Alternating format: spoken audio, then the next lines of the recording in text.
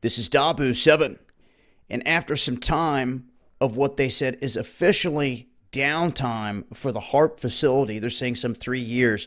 We've talked about this exchanging hands time and time again, the talk of this facility being shut down and then proof being shown that it was still operational, and then them all across the board saying, look, it's done, we're doing away with this. Then we come to find out it's not. It changes hands once again.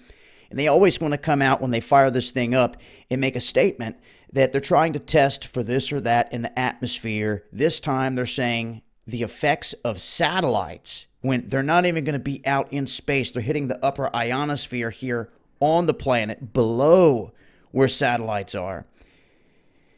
Now, what they're planning to do, for those that don't know, this 30-acre field has 180 silver poles that spout up from the ground that reach 22 meters into the air.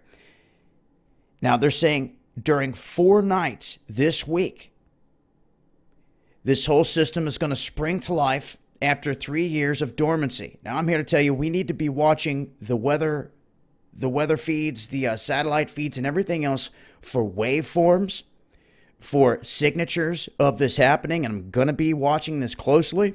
If we catch anything out there, I will make sure to share it with you guys. But this HAARP facility has been known in the past for the talk of its connection with weather control, earthquakes, the whole nine.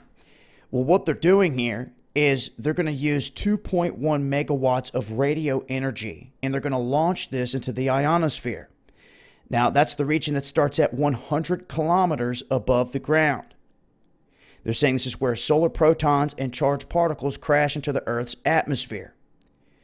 They're saying that the radio signals will excite electrons and turn them into a wave of relatively hot ionized gas or plasma in this slice of sky up in the atmosphere. And they're saying the hope is to better understand how the activity hampers satellites. Many others say that that is just BS, and that anytime you target anything with massive amounts of heat in the atmosphere, it's going to change the weather pattern. This holds true that if you had a tornado or a hurricane spinning up, heading somewhere, and you were to hit the eye of that system with a burst of energy and heat, you would literally fuel this thing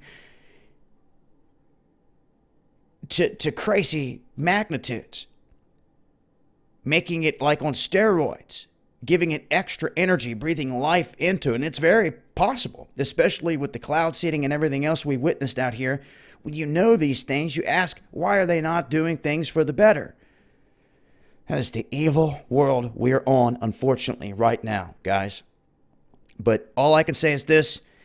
They've got this thing up in the open, operational, saying that the next few days or 4 days out of this week, this thing's going to be launching these waves into the ionosphere. This is something to pay attention to. We ought to be on the lookout for quakes and strange weather activity across the globe here this week. So this is a heads up. In regards to this, I will continue to update. I'll leave a link in the description box. Make sure to tune in tonight into the Stars channel for Underground World News Live. See you guys there.